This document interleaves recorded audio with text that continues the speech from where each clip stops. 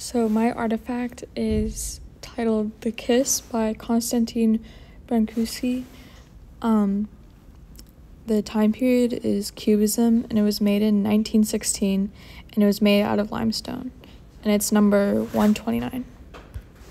So for form, the main components of the artwork are it's a couple kissing from their torsos up, and it brings out a feeling of love and affection with the loving embrace. And the two subjects are barely differentiated to show the unity of the forms.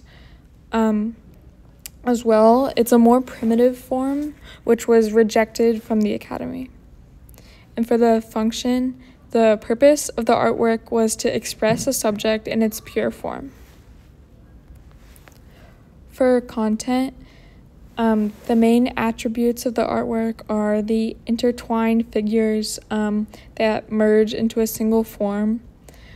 As well, the two eyes make an oval of a single eye, and the hairlines sweep in a continuous arch, and the arms also join to encircle the cubic block.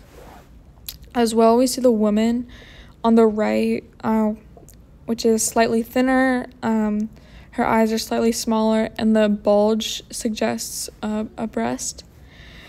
As well, this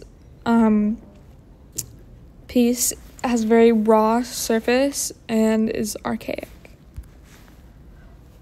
So for context, the main components of the artwork that connect to the larger themes of the time period are cubism, and really breaking down the human form into angles and shapes. And there's some examples of other cubist sculptures, as well as a shift towards the creation of simplified forms and really a focus on the materials used.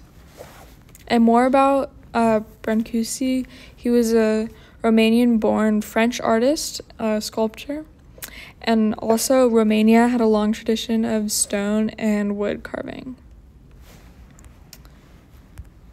And for the comparison, I chose to compare it to The Kiss by Gustav Klimt, which was made in 1907 to 1908 and is oil and gold leaf on canvas.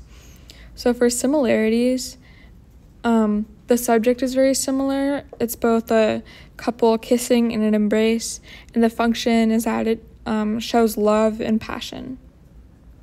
The differences between these two are the mediums. Brancusi's